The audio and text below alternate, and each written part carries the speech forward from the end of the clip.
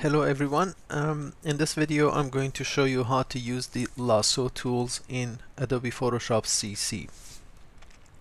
Lasso tools, which at this point we have a set of 3 of them, are basically selection tools, and they are freehand selection tools.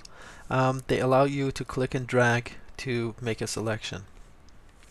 These are usually used when you want to make a specific selection that is very particular and you cannot use, for instance, magic wand or quick selection tool, because those two selection tools are basically they work better on solid background. So for instance, in this example, I'm going to zoom in here. I would like to change the color of this eye. And if I pick up the quick selection tool and click and drag, it just oozes out. It doesn't select the exact area that I want to. And I'm going to pick up the magic wand, and again, it's not doing a clean job. There you go.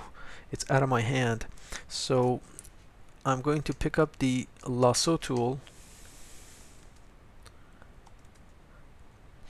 and with that one, I'm going to click and drag just one shot. Click and drag all the way here, and you gotta close the loop. So I'm coming back to the beginning part, and that's pretty much it.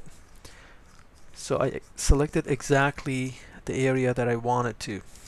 So now I can simply go to, for instance, go to Adjustments panel and go to Hue and Saturation.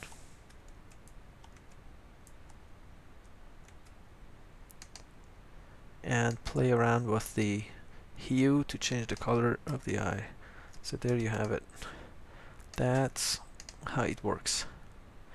You can also use, let's zoom into the other eye. Okay, you can also use the Polygonal Lasso tool. That makes your life easier because you don't have to do the whole thing in one shot. You can just do click, click, click, and just go all the way around. Click, click, click.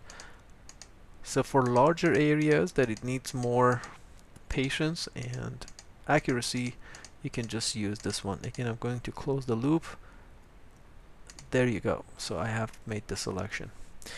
There's also the Polygonal Lasso tool. Let me just go to show you that one as well. I'm sorry, Magnetic Lasso tool, which basically what it does is it tries to snap to the edges. It may or may not help you with this particular example, but in some areas it makes your life easier.